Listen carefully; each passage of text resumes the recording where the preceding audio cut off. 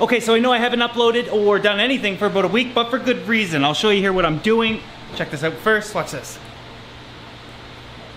If you guys like that, I'll show you how I did it in an upcoming video. Been playing around with some lighting options for the past 6 months, not telling anybody. Anyways, all the fish are fine. That's not what I've been up to. Just a sec. It's raining out, but I gotta show you this. You guys know that the temperature of the aquarium gallery is controlled by a heat pump that heats as well as cools the gallery. I used to have a 12,000, it broke. I replaced it with a 12,000. I decided these are just cheap brands. I'm gonna return them. Replaced it with a 15,000 BTU heat pump. That's actually not what the week has been about. What's up, Gary? Gary's here for tomorrow's video. I'm gonna tell you guys exactly what tomorrow's video is about here shortly. Insane, can't wait. Highly demanded. In fact, you guys have literally been demanding I do this, so it's coming out.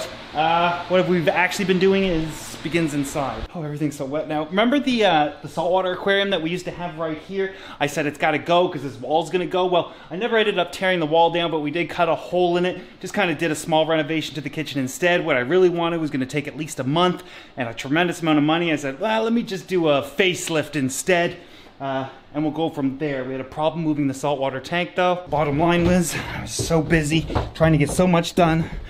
Did some shortcuts and I broke the tank. Oh, remember when I flooded this room and I had to replace the floor? Also did that this week. So we renovated the kitchen, replaced the floor, moved the saltwater aquarium, which is here.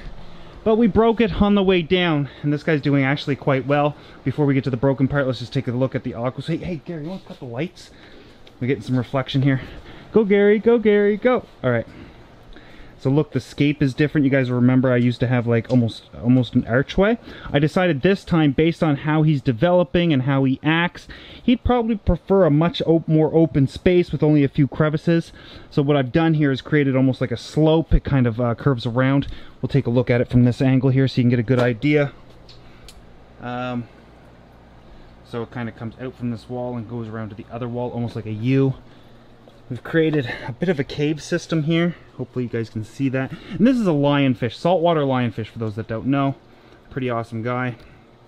And it just comes out here. Anyways, we need the lights again. I'll get it this time.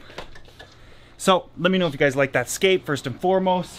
Do you like the floor better than the warped flooded floor? Let me know that as well. Bottom line is, oh, I need to fix the wall. Ugh. So many little things I still need to do. I broke the tank underneath of it when we moved it. So this is an all-in-one system, as many of you guys know. I don't know if we're gonna be able to see this or not.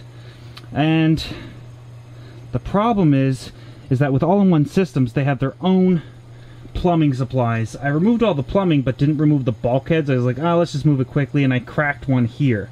Now, with an all-in-one system, it means that they have like proprietary, what's the word I'm looking for? I don't know what word you're talking about. I don't know. This means that the pieces that come with it are probably specific to the system. You got to replace it with those. So the tank basically sat just running with a power head and the rock in it with the fish, totally fine anyways. And I was going to order the part, then I realized, why don't I just replace the bulkhead and the entire part?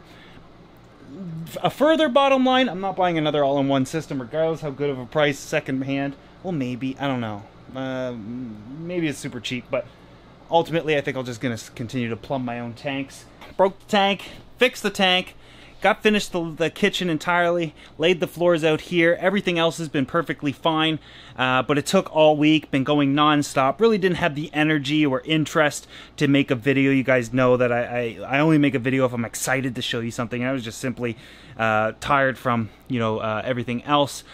We do have a bit of a casting couch here now, so Gary, if you want to come over for your interview, we can get that started.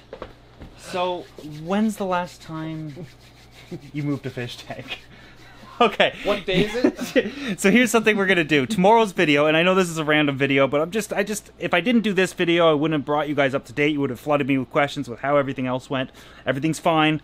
Tomorrow, you guys have, I told you I would do a hand feeding of all of the predator fish out in the gallery. Let me give you a preview. Gary, can we go out there?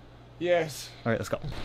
Okay, so you guys, I said I would do a hand feeding if I got like 10,000 or 20,000 likes on that video we did a while ago. You guys did that in a day.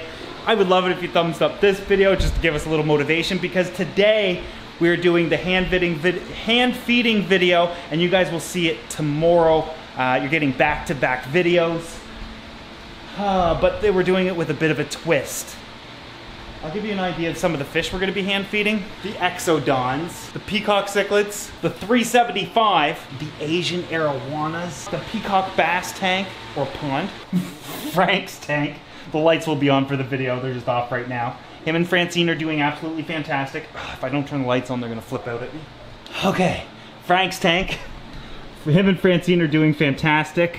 I gave him a little bit of wood in the tank. It's mostly for Francine because Frank wasn't doing it. But we'll be hand feeding these guys as well. And then of course, come on Gary. Come in. The lionfish tank. Now of course we're gonna be doing this with a bit of a spin. We've got some challenges, we've got some repercussions if the person won't do it. It's just a fun video, I need it after the week that we've had.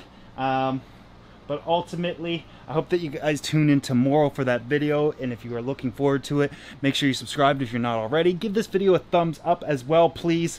I haven't made a video for over a week, and I'm just happy to be back.